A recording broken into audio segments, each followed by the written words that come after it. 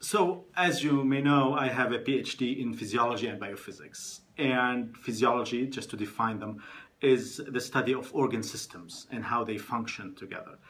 Biophysics is simply applying physics principles to a biological setting. And to be honest with you, I struggled a little bit early on to describe that to a layperson. And my mother always asks me, what is physiology and biophysics? What do you do?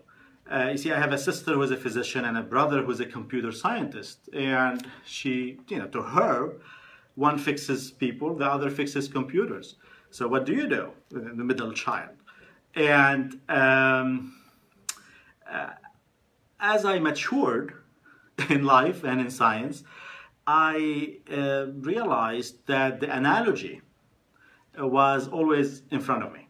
We lived in a condo building on the 5th floor, and really our physiology is very much set up similar to a condo building. In the building, we have essential floors, right? We have the first and second and the basement. If you take away those, the whole building collapses. Same happens in physiology. We have essential organs, vital organs. In fact, we call them vital organs, like the heart, the lungs, the kidneys, etc. If you take those away, then we are done, right? And our condo is very much set up in terms of structure to our human bodies. We have different floors, and we have hallways, and we have rooms. We have the same thing in our bodies. We call them tissues and organs and cells, etc. And for a condo building to function properly, now I lived in ones that do not function properly, but for the ones that function properly, you need to have a continuous supply of stuff, right? Coming in, input. You can think of them as, electricity, water, cable, sports package preferably. Similarly, in our cells and in our organs, we need a continuous supply of nutrients, right? Of glucose, of water, of sustenance, in other words. In the same way, we need to have a good drainage system, good sewer lines in our condo building. Again, similarly, in our cells, we have several mechanisms and structures and functions that actually do exactly that.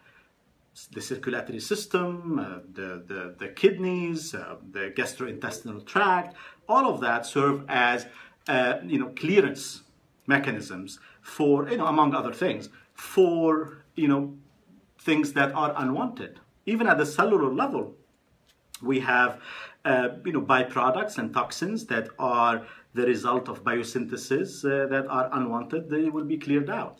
So, you can see that there is a lot of similarity in the way we are structured and the condo building is structured. Now, every now and then, you get a delivery to your condo, a FedEx, a UPS, you don't know what that is, right? Similarly, in our system physiology, you have deliveries all the time. Some are good, some are bad. So the vitamins are good. Pathogens are bad for the most part, right? You have, from the influenza virus to the Ebola virus, we have packages that are delivered all the time to our systems.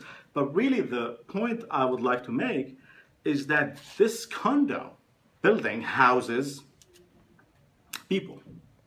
And you can think of people as molecules, to complete the analogy. And some people have great affinity to each other. They work well together, they invite each other to dinners, they hang out together, and those are set up in the cellular system as what we call signaling pathways. They work in unison, they have a certain function, they are already and always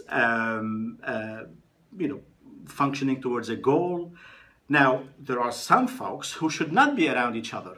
And again, that's exactly the same way in the cellular systems. When they come close, problems happen. You have tumor suppressors and oncogenes, and there are factors that antagonize each other all the time.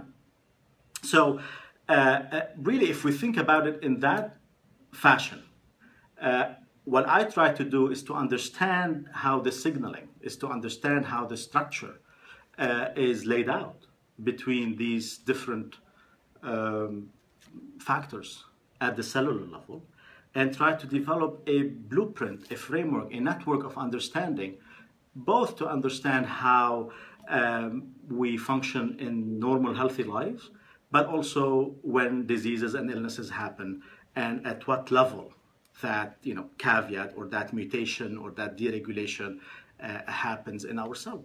So that's in a nutshell really what I do, and that helped me at least begin the conversation with my mother and be able to describe to her, who was the most important person in my life, to describe to her how what I do, and start a deeper conversation about science with a layperson.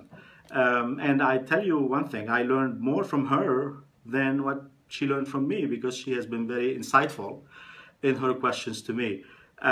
So that's essentially what I do. It's a silly comparison, but it helped me.